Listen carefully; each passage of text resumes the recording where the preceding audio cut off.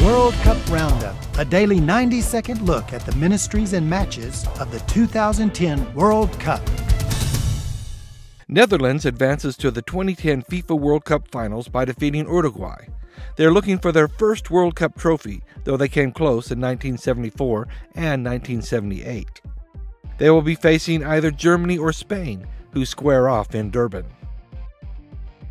Durban is a multicultural city of over 3 million people. It hosts the largest mosque in the Southern Hemisphere and the largest Hare Krishna temple in Africa. It's also Africa's busiest port. Vasco da Gama landed there in the late 1400s, and the Zulu nation calls it home. Durban is a priority city for IMB missionaries. Pray for them as they seek to plant churches among the city's diverse population. A major event surrounding the World Cup includes the Better World Village. The Better World Village was developed to provide a platform for those representing world issues and concerns to thousands of visitors passing through because of the World Cup.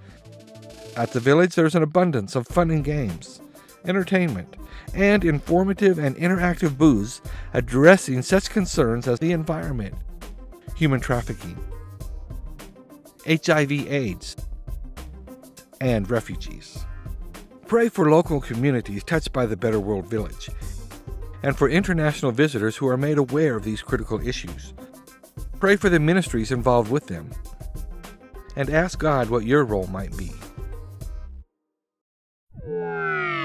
Stay connected to World Soccer Journeys for daily news and highlights throughout the World Cup.